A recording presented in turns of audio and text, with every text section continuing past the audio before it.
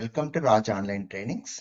In the series of Java puzzle, let us go with one more new puzzle today. Here we have taken this Java puzzle 17 with main method, and we are just going with the message system.out.print sum. We are just calling the method sum with the two arguments 10, 20 and space between the values and sum 10, 20, 30. Here we are going with a sum method, static int sum, which takes int 3 dots n, a new concept today. Then here we are taking a variable sum equal to 0 and we are taking a for loop. This for loop we call enhanced for loop, added in Java 5 version for int x colon n, and we are taking one value of x and adding it to sum, and we are just returning the value of sum. Now let us see the options for this program. The A option is compile time error, B option is 10, 20, 30, C option 30, 60, and D option goes with exception. Now, let us understand the correct output of this program here. See, in this main method, we are invoking this sum method and passing two arguments, 10, 20. So when we invoke this sum method, it is going to invoke this sum method, and these two values will come and store into this n here. And these three dots concept, we call it as variable arguments. These three dots, we call it as what? Variable arguments added in this concept. This feature is added in Java 5 version.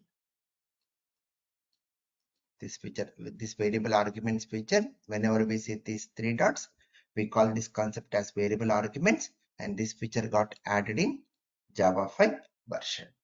And this 10, 20 will come and store into this n, and this n will act like an array here.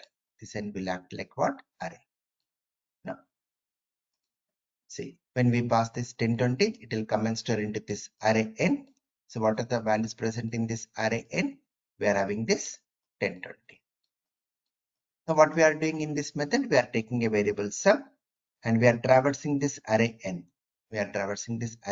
Means it is going to take one element from this array n and stores into x variable, and this for loop, whatever we are using, we call it as enhanced for loop.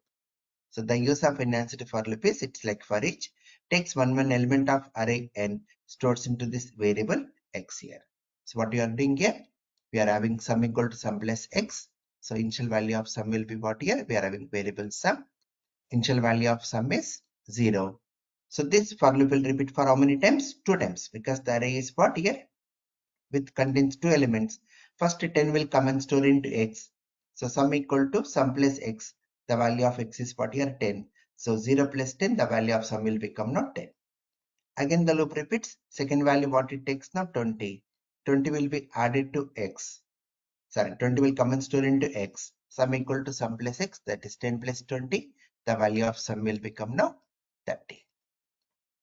Then again the loop repeats. Since we are having only two elements, the loop repeats for 2 times.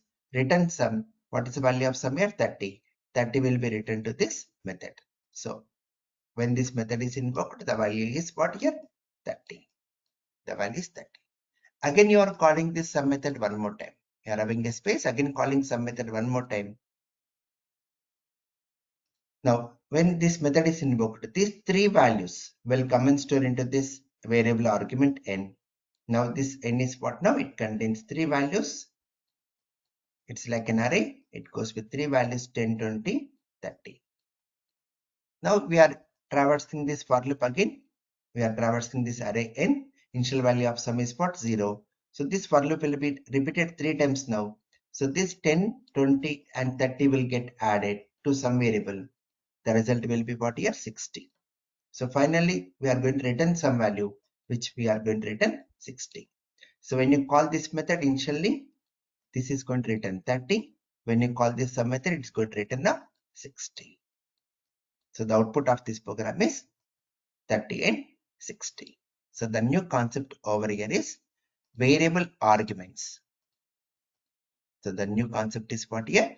Variable arguments. So whenever you call a method, if you are if we are calling the same method and passing multiple arguments, then we can manage this code by using the concept of variable arguments. And see, the syntax is like the data type, 3 dots, and the variable name. And we are using one more concept here, enhanced for loop. This is also added in Java 5 version. So the correct output for this program is 3060. That's about in this puzzle.